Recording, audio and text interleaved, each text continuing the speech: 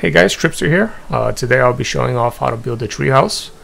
Some of the questions that I've gotten are how to do the supports, just because being a tall treehouse, eventually they will break, so I'll go over that. The other question that is really common is what if a troll comes along?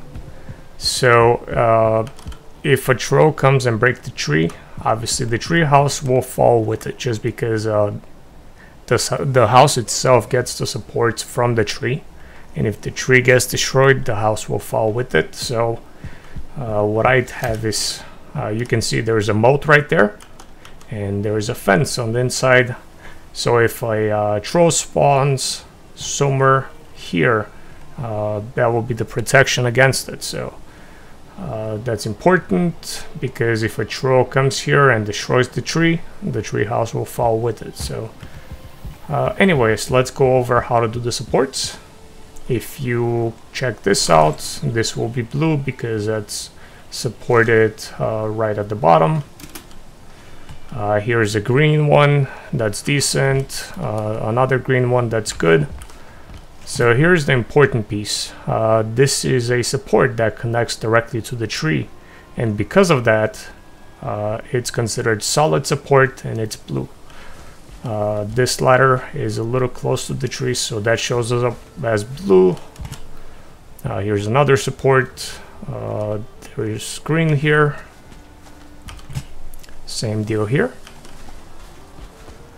At about this height is where I start considering over here, if you were to fall down, it will be that because of falling damage. So that's when I started adding dual ladders. If you feel pretty handy, you can add one ladder, up to you. But again, the support is blue.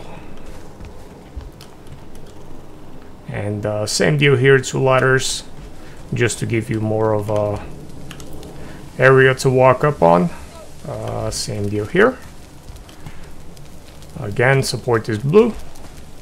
And this is the treehouse. If you go higher, you will start reaching the branches, so I'd say this is the best height for it, just to avoid the branches. So same deal with the floor.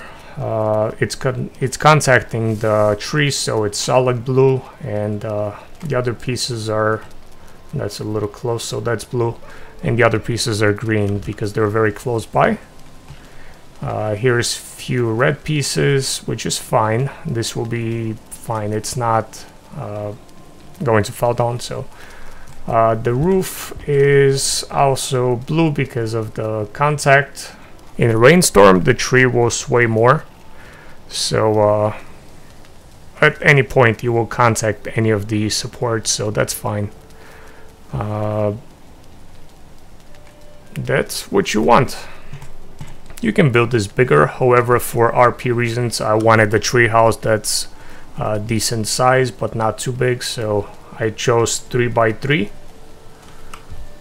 Here I have a chest here, some resin, some arrows, and a little bit of wood in case I want to build a crafting station up here for whatever reason. And I keep arrows just in case I want to shoot at something here with some arrows. Maybe enemies spawn down there, so you can shoot them from up here just to have some fun. Anyways, hopefully this shows how to build a treehouse. It's pretty cool. You can see that if you keep everything decent size, it gives a pretty nice view. So hopefully that explains how to build a treehouse. Thank you guys for watching, and I'll see you in Valheim.